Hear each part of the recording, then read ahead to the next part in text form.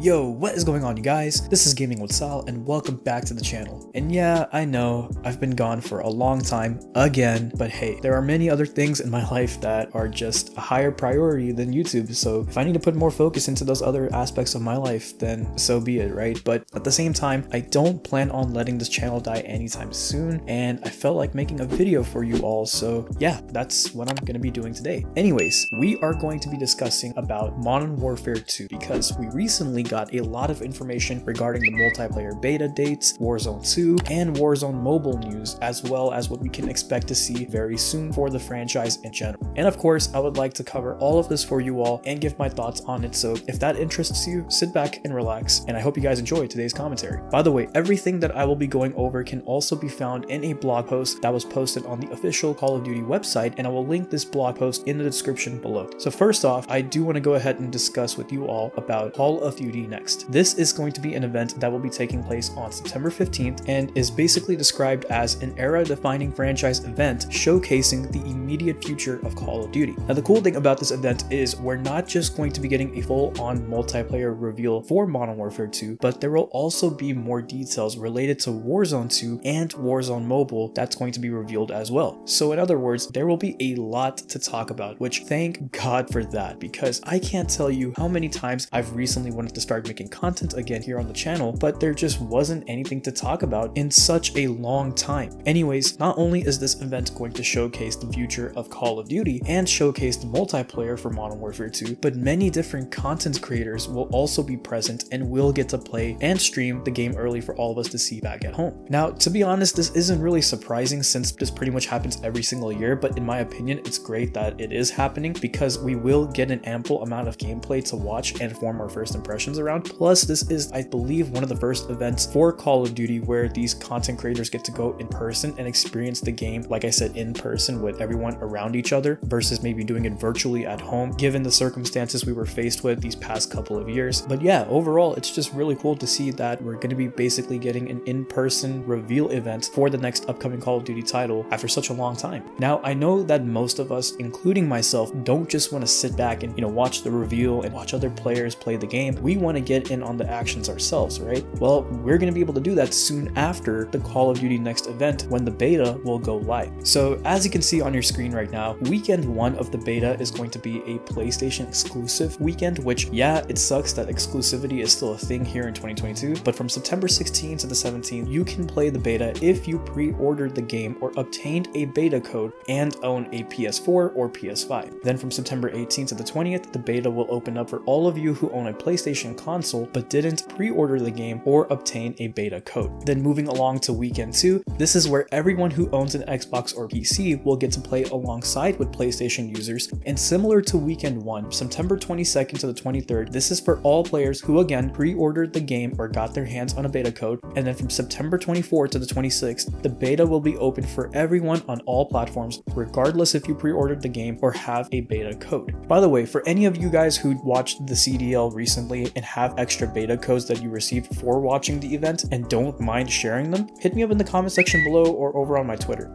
Now, as far as the multiplayer beta goes for Modern Warfare 2, we don't really have any details on, let's say, like the number of weapons we will get to play with, the number of maps or modes, or anything like that, right? Most likely, we're probably going to be getting all of these details during the Call of Duty Next event. However, the only information we do have as of right now is that beta is set to, quote, feature a robust multiplayer experience going beyond the core 6v6 experience with a variety of meticulously designed maps of various sizes and an equally impressive set of modes, progression experiences, and other aspects that will be more thoroughly revealed at Call of Duty Next. So in other words, maybe this could mean that the combat pacing feature from Vanguard could be making a return in which players can pretty much choose if they want to, let's say, play 8v8 or maybe even 12v12 on certain maps versus maybe like the traditional 6v6 modes, or it could also be hinting towards the return of modes such as Gunfight, Champion Hill, or even Ground War. Either way, all of these features and modes that we've already seen throughout multiple games in the past are features and modes that I personally liked and would not mind seeing, coming back to Modern Warfare 2. But of course, these are just my assumptions based on what's already been said about the upcoming beta. Now, even though I said that we don't really have any details on the overall content that will be available for players during the beta, we did get one map revealed to us recently that is going to be played playable in the multiplayer beta, and that is a map known as Marina Bay Grand Prix. This map is described to be located in the center of an F1 racetrack somewhere in Asia. Overall, my impressions of the map is that I like the fact that it has some color to it and that it takes place in a unique and fun location. Like, if I'm being honest, this is the kind of map that I would expect to see in, let's say, like a Treyarch game before an Infinity Ward game, or maybe a map that would probably come as a DLC map later on or something along the lines of that. In general, I really hope that these maps are going to be enjoyable to play on, because when it comes down to the maps that shipped with Modern Warfare 2019, I didn't enjoy most of them, and that really affected how I felt about the game overall. But anyways, moving along, just like every year, there are also earnable rewards and incentives for playing the beta, as well as just pre-ordering the game. Now, I'm not going to go into any details or break down all of these rewards and incentives within this video, just because I feel like it's kind of boring to go through all of that. And as far as that information goes, I'm going to go ahead and post screenshots of sections from the blog post regarding this topic. So if you are interested in all of that information, feel free to pause the video if you need to read it. And again, the link to the blog post is in the description below as well. Now, before I go ahead and close out the video, I did want to go ahead and end things by just giving my overall thoughts on Modern Warfare 2 and how I feel about Call of Duty as a whole in this moment of time. Again, I know I haven't really been uploading to the channel a lot and disappeared for quite some time, but I have been keeping up with all of the news related to Modern Warfare 2, which includes the campaign gameplay that we got a couple of weeks ago, or a couple of months ago, I should say. I really don't remember when it came out, but I did go ahead and see that gameplay. I have been keeping up with all of the news up until this point, and all I can say is that I am going to be cautiously optimistic. And yes, this is something that a lot of other creators have already said, but I have to agree with them.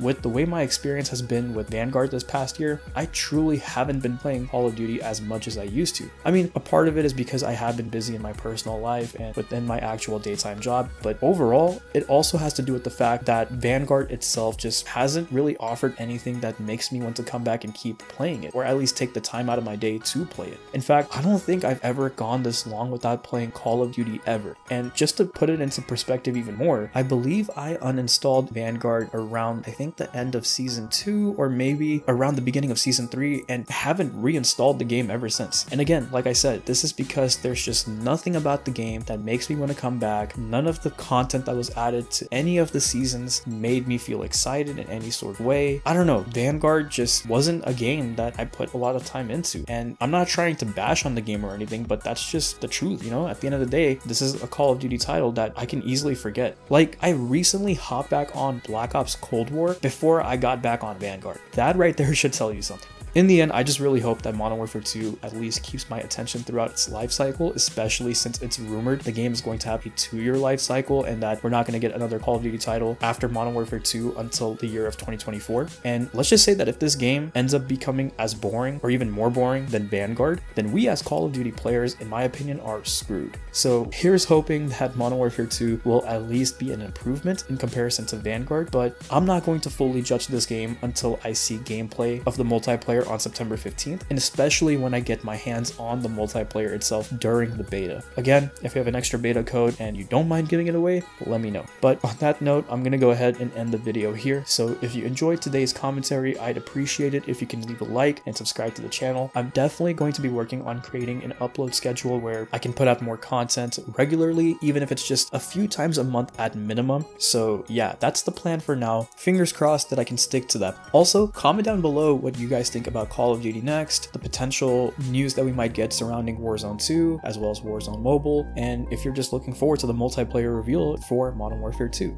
Anyways, I'll go ahead and see y'all in the next one. Take care of yourselves, and bye.